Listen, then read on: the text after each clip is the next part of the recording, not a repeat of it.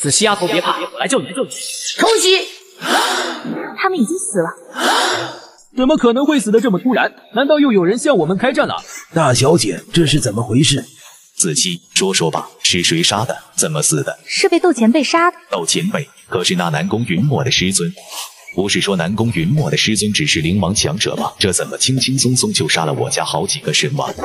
我早就看那南宫云墨不顺眼了，他难道不知道自己以后可能会是我刘家的女婿吗？竟然还纵容自己师尊击杀我们本族人员，连自己和我们什么关系都不明白。那窦缺也是胆大滔天，以为有小姐这一层关系就可以任意妄为了，就可以把所有人都不放在眼里了吗？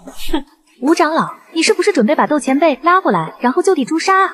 子熙，你不要太生气，有父亲在。小姐，你放心，看在您的面子上，诛杀是不可能诛杀的，但是他一定要过来当着我们所有族人的面给我们道歉，不然这件事不可能会善罢甘休。肃静，你们想让窦前辈来认错是吗？大小姐，窦缺来我们刘家道歉是必然的，毕竟这是我们刘家的颜面问题。您放心，我们看在你的面子上是不会再为难他的。好啊。那我现在就让窦前辈来一趟。来就来，我就不信他敢在神皇强者面前动手。子熙，你可想好了？窦前辈，请您来助我。卧槽，窦缺，你小子干什么啊？子熙妮子那边出事了。子熙丫头别怕，我来救你。恭喜！这人是谁？完全看不透这人的修为，此人到底是谁？神皇强者里没有这个人。子熙丫头，他就是要杀你的人吗？放肆，竟敢当我们刘家众人面前行凶！还有这么多从犯，那就都先趴一会儿吧。我先把这老头收拾了，再来收拾你。严灵神拳！子熙，我来保护你。保护你个头！你师尊在呢，你还用出手？一句话就能让无数人跪地不起，师尊简直帅爆了！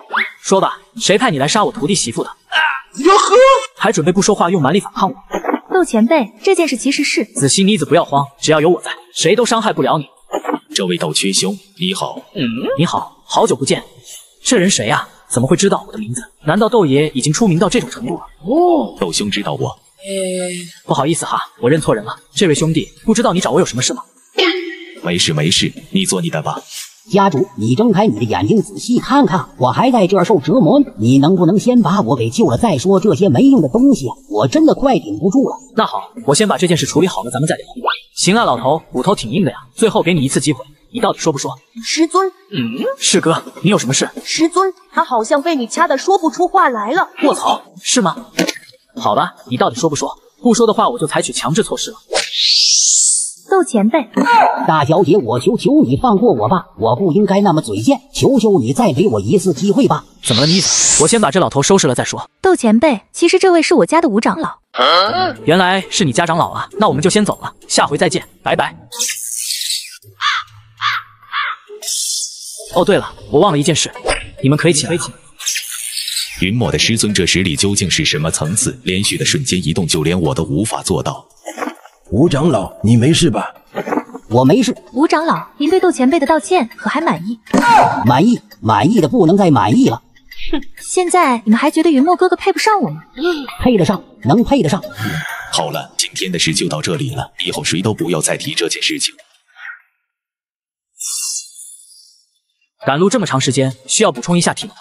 你好，公子，请问您要买些什么食物？这是什么肉？客人，你眼光真好，这种肉是本店最好的肉类之一了。它的名字叫龙岩，是一种拥有龙的血脉的凶兽身上最好的一部分肉。看着就很好吃的样子。先给我来1000块吧。快来人，给这位公子准备1000块上等的龙岩肉。等等，韩公子，请问你有什么事吗？完了，这个纨绔子弟怎么又来了？为什么别人都是一个店员服务，就连我也才能有2个人服务？凭什么他能享受跟我一样的待遇？你是在侮辱本公子吗？这位朋友，我们好像与你无冤无仇吧？这不是韩公子吗？怎么亲自出来买东西了？云墨上，干他，随便打。是，师尊。师兄好强，区54段而已，看我一招结束战斗。韩公子虽然是纨绔子弟，但是他的天赋却不得不让人佩服。小年纪就达到了58段修为，你们几个给我干他！圣天断魂掌！卧槽，不好，是天道震怒，震起！